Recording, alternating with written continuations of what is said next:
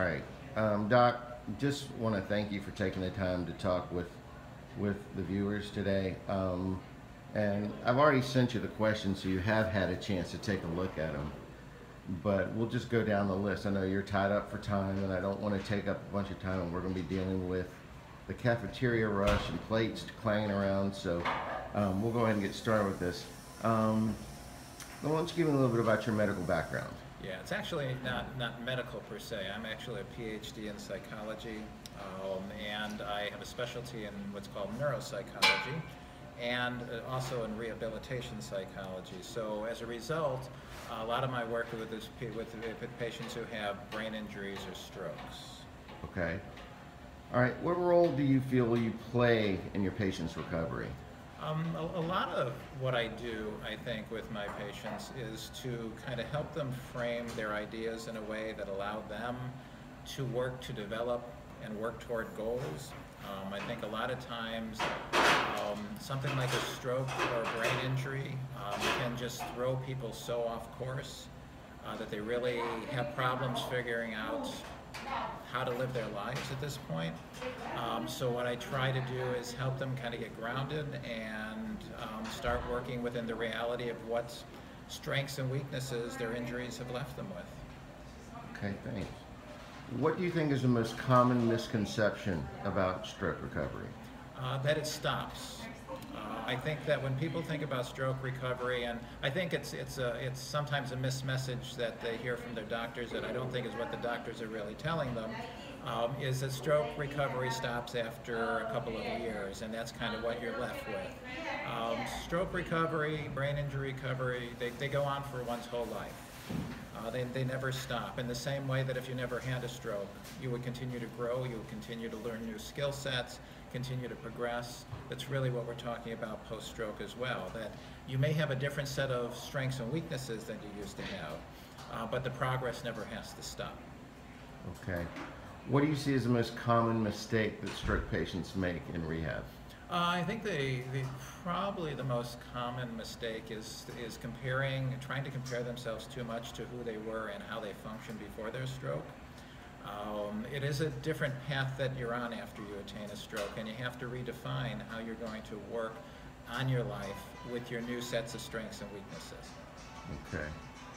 Okay, I got a hypothetical question for you. Mm-hmm. This is kind of based on some threads that I've seen on some stroke recovery support groups on Facebook.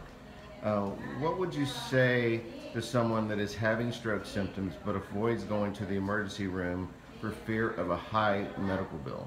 Yeah, that's one of those things that, you know what, it's the same issue that people who have to take medications for with the high medical costs.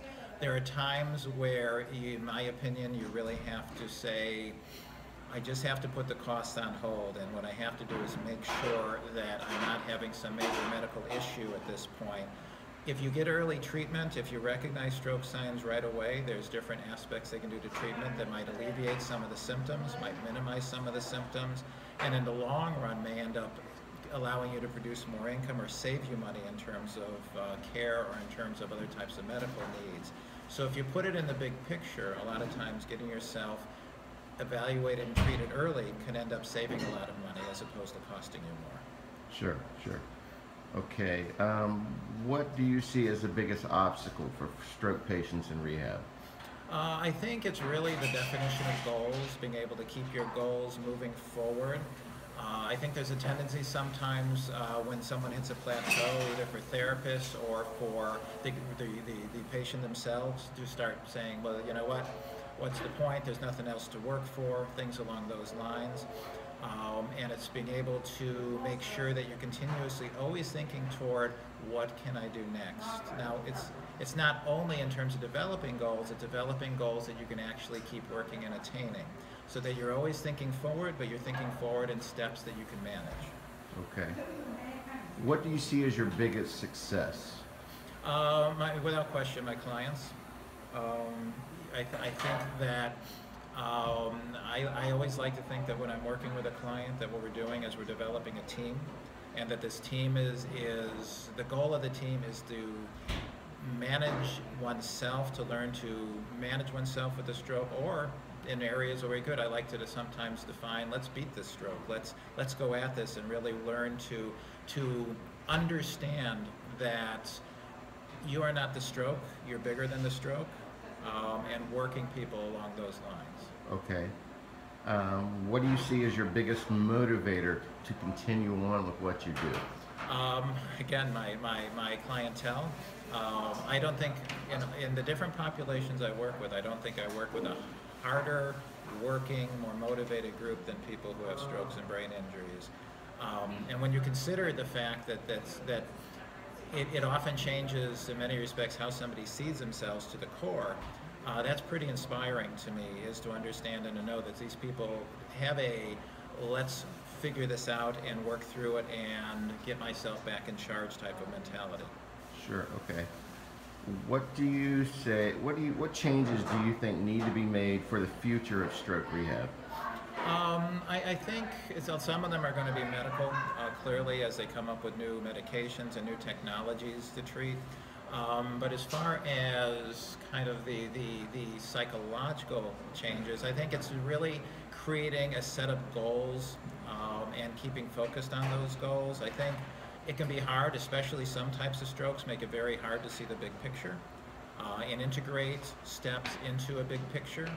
So it's helping people do that in order to be able to keep forward progress going. But I think a lot of it is that whole mentality that the stroke treatment doesn't end after a period of time, but is a lifetime type of process.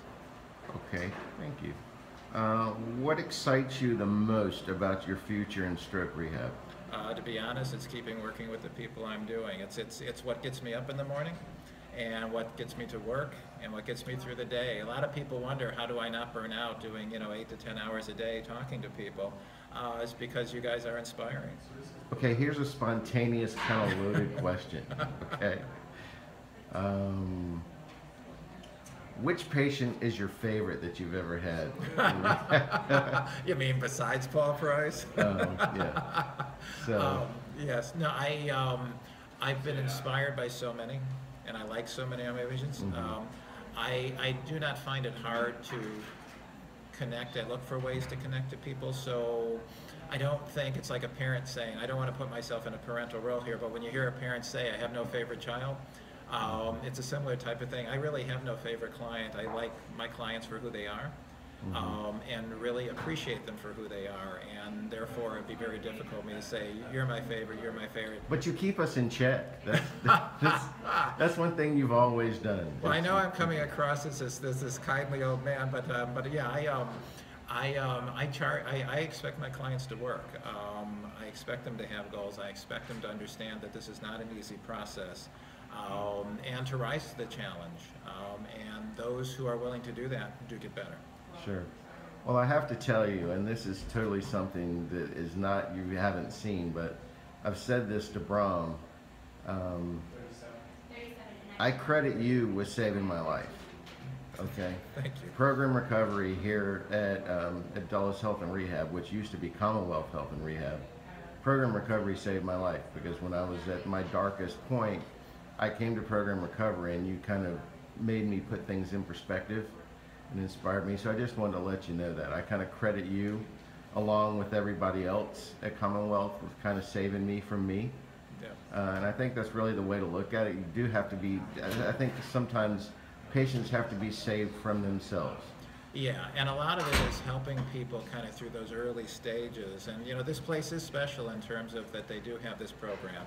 And it takes a lot of people to keep the program going, and most of all, of course, it's about the residents working as a team to do this. Sure. And I know in your case you got inspiration from so many people when you were here that really allowed you to develop a path that's working for you at this particular point. But one of the reasons I like coming here is because they really do understand that stroke patients have special needs. And this is such a difficult process. It's not like breaking an arm. It's not like having diabetes. This one literally changes who you are and how you see yourself. Sure. And requires a lot of support and care. And the fact that this organization continues to support this program is really inspirational to me. Okay. One last question, because I know you've got someplace you've got to be. But one last question here: what advice would you give someone beginning stroke rehab or recovery? Understand that it's a marathon and not a sprint. Okay, this is a long-term process. You will have some periods where you're going along and everything seems to be clicking, and then you're going to have plateaus or even mild setbacks at times due to medical issues or just feeling as though it's not going anywhere. That can be overwhelming. And to understand that if you keep your eye on the prize and allow yourself to work through those lows and keep those goals up front, you can continue to move forward the rest of your life. Great. Well, Dr. Lebedun, I just want to thank you for taking the time to speak with me. We'll probably talk again. We may do another interview. I'd like to do an interview series with you down the road, but right now I just want to thank you for taking the time. I know your time is pretty valuable, and I'll see you soon. You know, Paul, I love what you're doing here, and I support it however I can, so thank you so much. Thanks.